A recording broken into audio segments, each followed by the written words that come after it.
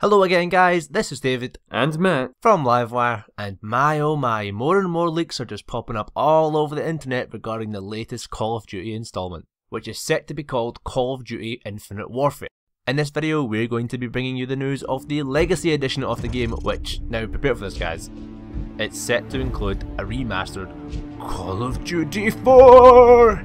In our opinion, this is, and always will be, the greatest Call of Duty game ever made. We will be discussing all the online maps we might expect to see in this edition, speculating at what we can expect from this exciting remastered edition of COD4, and bringing back all the nostalgia feels from way back, from when you'd run home from school as fast as you can, get with your mates in a private lobby, and start glitching the hell out of every single map. Before we get into the maps we can expect, scroll down and tell us in the comments what maps you'd like to see included. And tell us your stories of when you played these memorable maps from Call of Duty 4. Let's get right into it then. In the fine print of this week, it is revealed that there will only be 10 of the original maps from Call of Duty 4 in the new game. But don't worry guys, 10 maps is still enough to get very excited about. The maps we can expect to see are the classics, so I think we can automatically assume they won't be including the maps that came in later DLC. Creek, you are still missed to this day. So what will the 10 maps be? So one of the maps we expect to see in Call of Duty 4 is of course Backlot. I'm sure we all have fond memories of playing around in old school mode with friends. Jumping at the map or even onto the palm trees would just make endless fun. So I hope for all of these maps that Activision actually keeps these glitches in, and of course old school mode that made half of them possible. Backlot also led to some great encounters in the public lobbies too. The constant warfare between the huge building at the end of the map and the tall one in the middle meant for tactical skirmishes, and the flanking was just fantastic between these different levels. I also vividly remember camping out in the construction building basement. That was a lot of fun. Another favourite of ours is Crash. The brilliant map is easily recognisable by its crashed helicopter that dominates the centre of the map.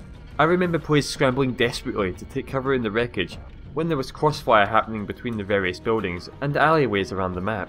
This map was particularly great in search and destroying because teams could deploy excellent flanking tactics that would either involve sweeping behind the back of one of the smaller buildings or behind the wall if the objective was in that location. Domination in this map was on the opposite end of the spectrum. It was very horrific. When you were going between the 3 points, it made for some epic and memorable Warzone experiences that we cannot wait to play again. Let's face it, we all remember Crash, and for good reason. I hope this makes it in.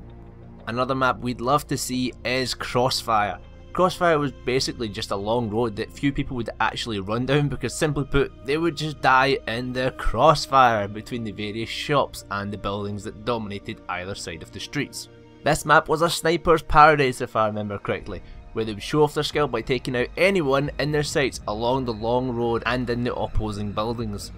I do remember one of my favourite spots for sniping was right on the corner where the road would turn to the left and there was a building there with half the wall broken away. You could just sit in prone mode and just snipe all the way up the street for days. But teams would have to manoeuvre through the various buildings and back alleys to successfully achieve victory in this map. This map, like Backlot, was another one that allowed for some great glitching, like climbing up that ruined building at the very end of the map, jumping on top of the washing machine. The player would then be able to cross the invisible bridge and onto the top of the building. Pipeline was a great map that players should have been able to spend hours of their lives on without getting bored once.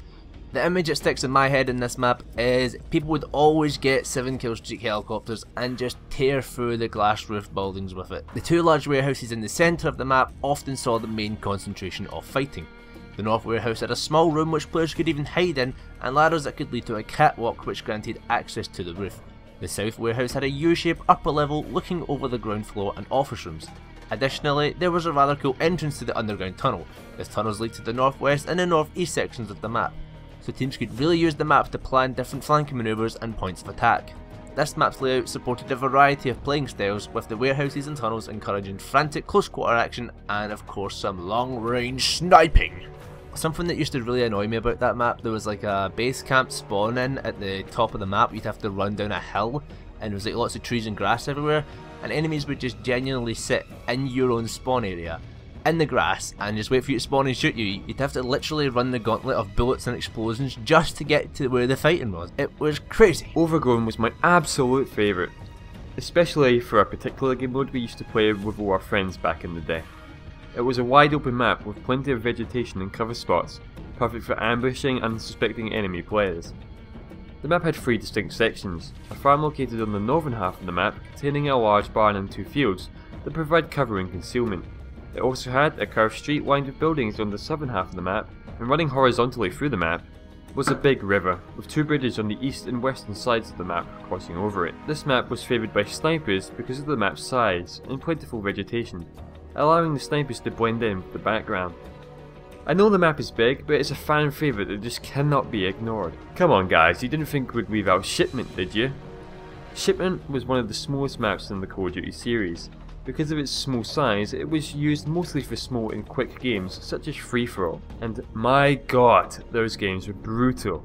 Much death happened, and games on this map just turned into mass graves littered with explosions and bullet fire from every angle imaginable. And trust me, if somehow an enemy landed a kill streak, then beware, because the map provides little to no cover from an aerial offensive. So yeah, you're likely going to get blown up by the countless airstrikes and mown down from a helicopter. Enjoy! Now of course you cannot forget wet work, mainly because this map was a lot different from the others in Call of Duty 4, taking place exclusively on a large ship. The layout on this map was pretty much symmetrical. Both teams spawn either at the bow or the stern of the ship, with the upper levels providing a good view of the entire map for that long range play. Now of course the hardest part of this map was just making your way to the enemy camp without being sniped from up in one of those towers. The middle of the map was defined by 2 bridges. The deck area between each of the bridges and spawn areas consist of shipping containers, creating a close quarters environment.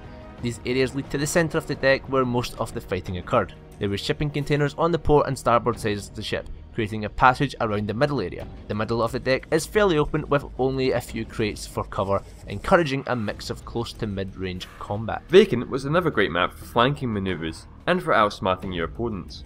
It was a reasonably small map that was set in an abandoned office building. The main building contains various pieces of office equipment, cubicles and random debris lying around that allowed for decent cover. But the most memorable thing in this map for me was the tiny courtyard in its centre, where 9 out of 10 times players would call in airstrikes, especially in Domination when one of the flags was centred in it.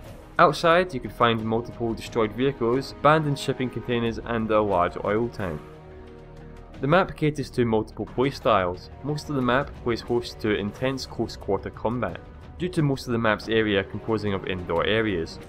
The outdoor areas though usually serve as flanking positions, but contained more long range combat. Ah yes, Ambush. Ambush was probably one of my favourite maps because it actually gave you that true Warzone setting with, you know, the 2 sides of the map being separated by the road in the centre that players would have to cross really quickly in order to get behind enemy lines. Both spawn points provided ample sniping positions, which allowed for some great sniping matchup between players. You'd always get those, you know, destroyed buildings you could somehow get into and then shoot across the map to the other players. Good times. There was also those sewer tunnels in the map. They were kinda largely overlooked because it's a secret way to get across the road, and it also protects from like bombs from airstrikes. Stealth classes worked particularly well in this map because it offered a lot of cover, dark corners and high grass. And as I said before, many of the buildings encourage camping. But be warned though, on Team Deathmatch the spawn points swap sides frequently, meaning the enemy players may end up in the middle of your own spawn point. Last but not least, the final map we can expect to see, and not so secretly want to see, is Block. Block primarily consists of 2 large Soviet-style apartment buildings, and the courtyard in between, as well as the high-rise flats surrounding these 2. Fighting on this map usually centred on long-range sniper battles across the courtyard, and close-quarter skirmishes in the 2 long buildings. Unfortunately, the gigantic empty swimming pool is absent from the major battles, as it was too far away from the action. You have to love this map because of suppressed memories of failing to jump on the statue in the middle.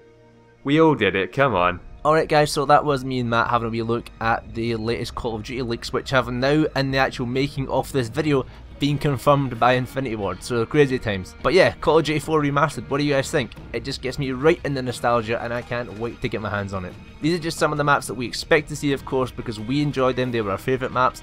But obviously there was probably some maps that you guys preferred, so if you want to talk about them you can leave that in the comments below, we'll be sure to respond. We'd love to hear all of your Call of Duty 4 stories, and if you guys have not played Mike Myers and Overgrown, then you seriously gotta look it up on YouTube, it's just one of the funnest game modes ever. You can click on the For Honor playlist here. This playlist covers all you need to know about the new and upcoming game For Honor by Ubisoft. And if you guys like Game of Thrones, then you can check out our extensively detailed episode 1 review, which Matt and Ali did for the first episode of season 6. Also feel free guys to leave a little like on the video, it really helps us out. Every YouTuber bloody says that, but it genuinely does. And until next time, we will catch you later.